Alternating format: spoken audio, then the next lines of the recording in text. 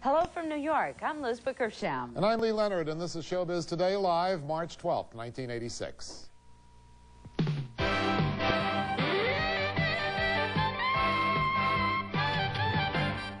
Fast-moving magazine-style news programs. That's infotainment, and that's our Showbiz focus. We'll bring you part 2 of our interview with music legend Quincy Jones. Leslie Ann Downs is a woman possessed in a new movie, Nomads. And jazz singer Nancy Wilson is still knocking him dead after 30 years in the business.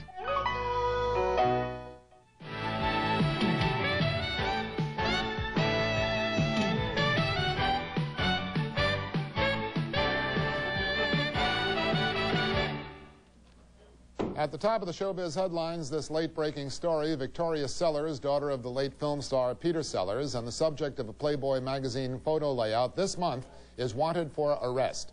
She's charged with belonging to a violent Hollywood-based cocaine trafficking ring. Federal prosecutors say the ring used violence and threats of violence to move into the territory of other drug dealers. The indictment by a federal grand jury charges that Victoria Sellers was used as bait to trap men who would then get beaten up. Prosecutors expect the model and the actress to turn herself in. Live radio coverage of the United States Senate began this morning at the push of a button by Senator Charles Mathias. Television coverage will begin on June the 1st and run through July the 15th. Then on July the 29th, the Senate will vote on whether to make broadcast coverage a permanent thing or not. Many of the first Senate speeches to be carried on radio were about the radio coverage. Thanks to radio, you, the people on the Great Plains of Kansas, in our cities and on our farms, and up and down Main Street America, you are now listening to the sounds of the Senate. American Women in Radio and Television passed out its annual awards today in New York. The AWRT 11th Annual National Awards recognized radio and TV news and entertainment programs that show women in a realistic light. Most of the winners were programs that tackled serious subjects. The Cagney and Lacey episode on breast cancer, for instance.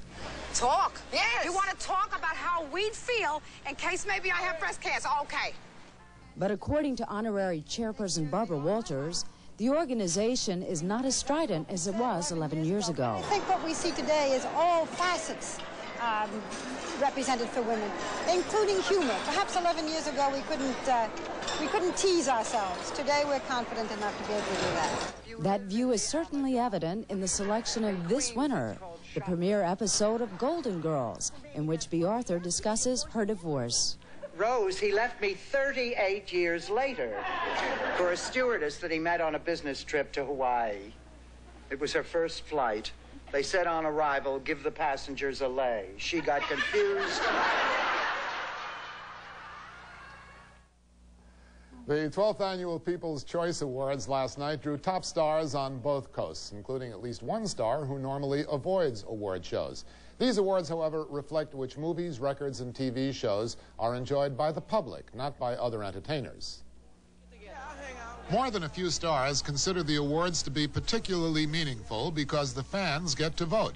And fans, after all, make the ultimate decision as to who will succeed and who will fail in showbiz. Kenny Rogers was voted favorite country performer. I have always valued the People's Choice Awards, more importantly because those are the people that you work to every year. And I think you can win all the awards from your peers, and that's for the ego. But truthfully, these are the awards that I think really represent how well you're doing in the community, and that's what's most important to me. Bill Cosby, voted favorite all-around male entertainer and favorite TV star, normally shuns award programs, but not this one. It doesn't seem to be a competitive issue as much as those who are really, really watching.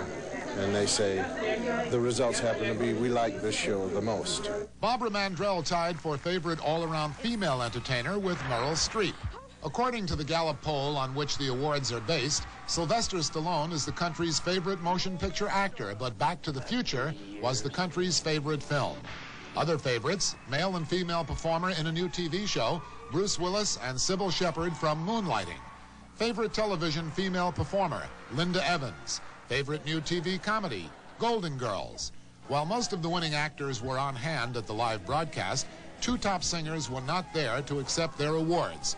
Bruce Springsteen, favorite male singer, and Madonna, favorite female singer. And finally, an addition to the bulging list of commendations for We Are the World. It was voted Best New Song. Come on Showbiz today. Our focus, infotainment. Entertainment news shows are sweeping the airwaves. Tomorrow, we'll profile actor Michael Keaton of the new movie Gung Ho. All that and more on Showbiz Today.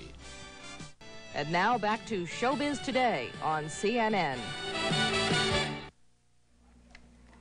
A look in the mirror in our Showbiz Focus. We're looking at infotainment programs like this one, among many others that combine news and entertainment. The story from Lauren Sidney.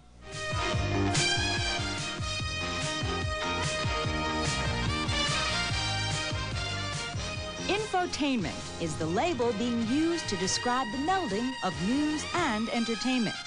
The word was coined for television, but Entertainment Tonight producer Jack Riley says the concept is much older. The decline of the magazines that service this kind of information, the decline of the absence of people, the Jimmy Fiddlers and the people who were on radio in the old days who gave them this kind of information, went away, and as people turned more and more to television and less to the printed media to get this information, I think the need became apparent. In your own living room, there are varied topics that you can see on any given infotainment show. They can tell you how to fix a flat tire, how to keep your stomach flat, how to get married, and then they tell you how to get divorced.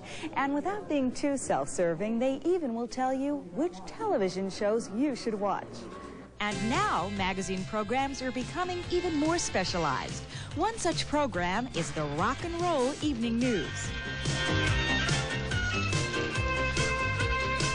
Good evening. The farm just won't get tended if the farmer isn't there, and the amber waves of Producer Andy Friendly says this show fills an important gap. There are a lot of programs doing a little rock and roll news. There isn't one program of record that devotes itself entirely to that. MTV does a very good job, and they're pioneers, and I give them all the credit in the world. Doug Herzog is MTV's Vice President of News and Long-Form Programming. There's always been music news on MTV, and for a good reason. People who follow rock music closely, it's very much a big part of their lives, and everything that happens in the world of rock and roll makes a big difference to them, and they want to know about it first.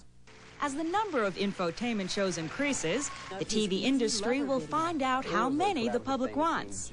But for now, at least TV programmers are willing to risk putting them on the air. Lauren Sidney, CNN, New York. Joining us now live in our New York studio is Al Massini. You may have seen his name in the credits for shows including Entertainment Tonight and Lifestyles of the Rich and Famous. Usually, the credit reads Concept by Al Massini. Al, welcome to our program, Showbiz. Thank you. I'm glad to be here. Do you sometimes feel like Dr. Frankenstein, that you've given birth to a monster? Oh, I hope not. I try to do shows that I like myself, and I hope everybody else likes them. In the infotainment field, we heard Mr. Riley, the producer of Entertainment Tonight, say that it's in place of magazines, yet there's People magazine, there's Us magazine. Is there just an unquenchable thirst on the part of the public for this type of news? Well, I think people would prefer to see it on TV because it combines all of the elements in sight and sound, and that's exactly what I was trying to do with Entertainment Tonight. I was trying to put together Variety, TV Guide, and People magazine actually into a TV show, and that was actually the basis for the format of the show. And having succeeded in that and other shows now, where do you see this type of format going? Has it reached the end of the line with the specialized shows such as a music news show? No, I don't think it's reached the end of the line. I think the real good ones will survive, and the ones that are not good will be weeded out. I think there'll always be a place for it.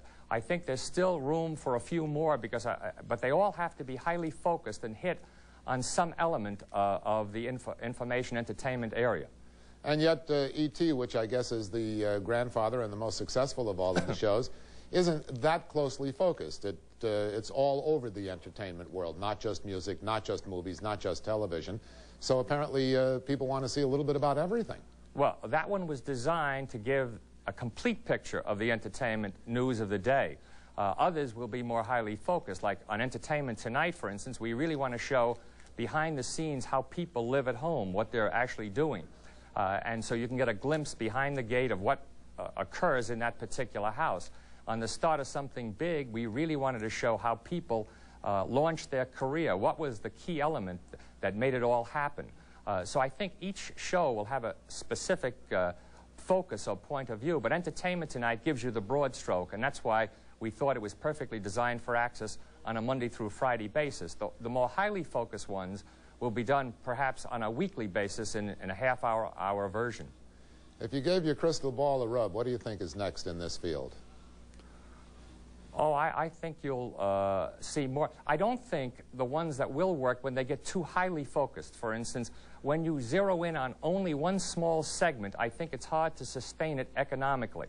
So it still has to be a combination of broad base at the same time focusing in on some specific area. Al, thank you very much for being with us this evening, and great good luck in future ventures. Thank you. It's good to be here. We'll take a short break, and Liz and I will be back with more Showbiz Today right after this. Still to come on Showbiz Today, part 2 of our look at music monster Quincy Jones, and a listen to song stylist Nancy Wilson. Tomorrow, we'll go behind the scenes of a touring company of the stage hit Dreamgirls. All that and more on Showbiz Today. And now back to Showbiz Today on CNN. The bang of hammers will give way to the boom of rock music tonight as New York welcomes a new nightclub. It's called Springfellows, and it's run by Peter Springfellow, the king of London's nightclub scene. His British friends, including Peter Frampton, Julian Lennon, and Duran Duran's John Taylor, are all expected to attend tonight's opening. Not surprisingly, it's the hottest ticket in town, and of course, Showbiz Today will cover tonight's opening, and we'll have that for you tomorrow. Lee?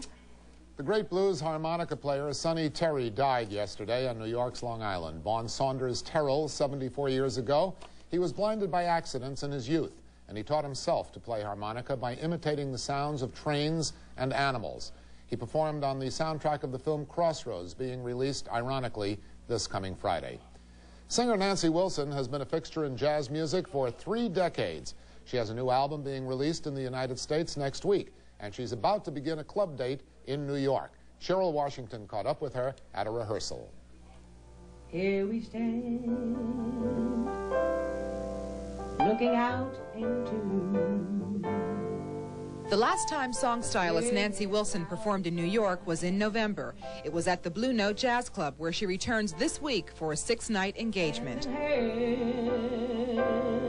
We will stand united. Sweet Nancy, as she's affectionately known, has been satisfying audiences for 30 years and continues to do so with the release of her 50th album, Keep You Satisfied. It's been recorded and released already in Japan, but won't be available for distribution in the United States until next week. This is the first one that's been released in the States on a national level in some few years. But now the ones I've done in the last 2 years will be coming after this. It was all done in Japan. Digital, the equipment is wonderful. And I'm there with the rhythm when we do it, so it's not as isolated as it can be. Wilson's album was inspired by the Marvin Gaye classic, Just to Keep You Satisfied. It's a song she's wanted to sing for a long time. When I first heard it, I died. I mean, when I hear it by Marvin, now it just makes me cry. I mean, I can sit there and just, I mean, that will put you wherever you want to be. I waited patiently to record it.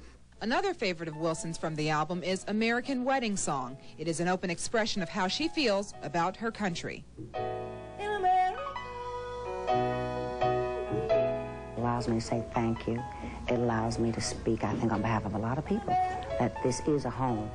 It is a melting pot. It's great. America is just, is sweet, it's bitter, but it's great.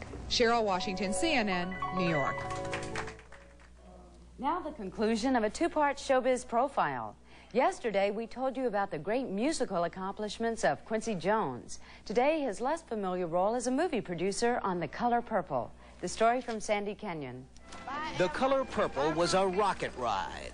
So says record producer Quincy Jones of his first job as a movie producer. There's a time when you know this is the one. This is it. Jones says he was attracted to the film version of Alice Walker's book because music was so much a part of it. She knew that was a part of the ambiance, and it was written. It was organic. I bet you think I don't know nothing.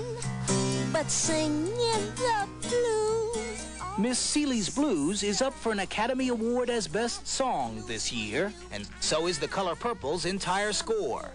In all, the movie is nominated for 11 Oscars, but the elimination of Steven Spielberg's name in the Best Director category has caused controversy, and so has the film's content. You expect that. You really do, because if you didn't, you wouldn't pick a book like this, you know. There's 21 landmines in it. There's nothing even close to being safe about Color Purple. Jones maintains there was no way the filmmakers could satisfy everybody. And in fact, there has been loud criticism from the producers' fellow blacks, who feel the movie shows black men in a poor light. The story's about women. It's about love. You know, it's not about men, black men. It's about a fixed set of time, 2 hours and 20 minutes talking about a situation. It's one family, you know, it doesn't carry, I don't think it can carry the weight of the entire black race. In the music business, Quincy Jones is definitely a heavyweight. The biggest stars vie to work with him, and he's already earned 3 Oscar nominations for previous scores. But he describes working on The Color Purple as a humbling experience, and for that reason, he's taking his time before deciding if he'd like next to direct a film. Sandy Kenyon, CNN, Hollywood. Sister, you've been on my mind. Oh, sister, we're two of a kind soul. In movie theaters around the country right now is Nomads, a thriller about evil spirits roaming around Los Angeles. I've seen them. Leslie Ann Down plays a doctor who becomes involved when a patient obsessed by the spirits dies and then possesses her. She talked about the film and her personal life with Malcolm Boyes. Nomads is a psychological thriller starring Remington Steele's Pierce Brosnan as a deranged French anthropologist and Leslie Ann Down as the doctor trying to save his life. It's the latest in a string of starring roles that have taken Down from her native England to a successful career in Hollywood. I was never ambitious. Never ambitious at all. Most of the things that have happened to me as far as my career are concerned have happened. I haven't gone out and got them. I've never been somebody that would, I suppose, scratch to get something. Tell me about the character you play in Nomads. The character played by Pierce Brosnan attacks her ear. It sounds rather strange, but he does. He attacks her ear, and his will, brain, what he's trying to do, which is save his wife, goes boom into her brain. Off-screen, Down's divorce from her second husband, William Friedkin, with allegations of infidelity and drug abuse, has been making headlines around the world. If you're vaguely well-known, then people want to read about it. I don't think people think it's particularly scandalous. I think the press make it scandalous. The centre of an ongoing custody battle between Down and Friedkin is their son, Jack, who now divides his time between his parents. It's a heartbreaking experience to have to go through. I don't understand hatred and destruction, but maybe it's all part of life's rich pattern, so that when I come to play a character that's got all of those things, I'll have something very real to base it on. Malcolm Boyes, CNN, Hollywood. In this week's Look at Home Entertainment, Dennis Michael reports on Pay-Per-View, a cable service designed to compete with home video stores. Pay TV once had the movies-at-home market all to itself, but now video cassettes of recent films follow hard on the heels of theatrical releases. Usually movies are on the video store shelves months before they arrive in cabled homes. That lag has caused some erosion of pay TV growth in recent years. Now, however, one of pay TV's biggest guns, Showtime, the movie channel, is ready to fight back. With viewer's choice, there's no reason to go to the video store.